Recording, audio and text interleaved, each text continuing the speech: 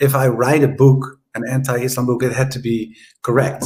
So that it's not allowed. I wouldn't allow myself to make mistakes, because otherwise I would get slaughtered in the media if the book was published and it was full of faults. So what I did was starting to ask a lot of people with more knowledge on certain topics than myself. And one of the people I sent emails to and letters to was Abdal-Hakim Murad.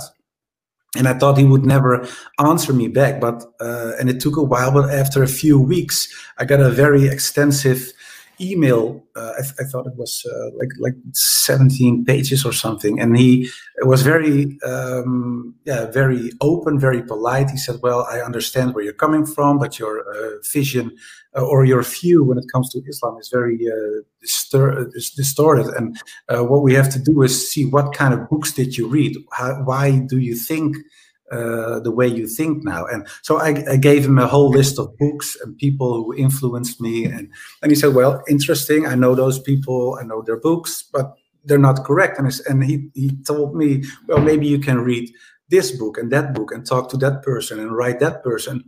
So, and that's what I did. And I started researching and rereading all my books over and over again. And that's what I did with his information. And in the end, his case was much stronger than my own case. So I had to start rethinking my own views when it comes to Islam. So he helped me in a very... he helped me when it comes to becoming a Muslim in a great way.